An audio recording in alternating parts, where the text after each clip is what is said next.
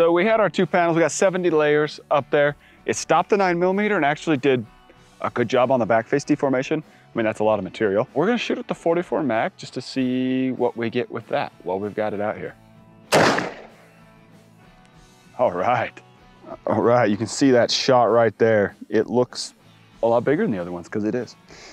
So that's our 30 layers, blew right through. Here's our 40 layers. You can see the entrance there. Let's see if it stopped that. Woo! It did. Look at that. No pass-through on the back. That was our first shot, but these second two are actually, they're closer together than I would have liked. And actually the back face deformation is not that bad. You're probably 15 to 20 millimeters there.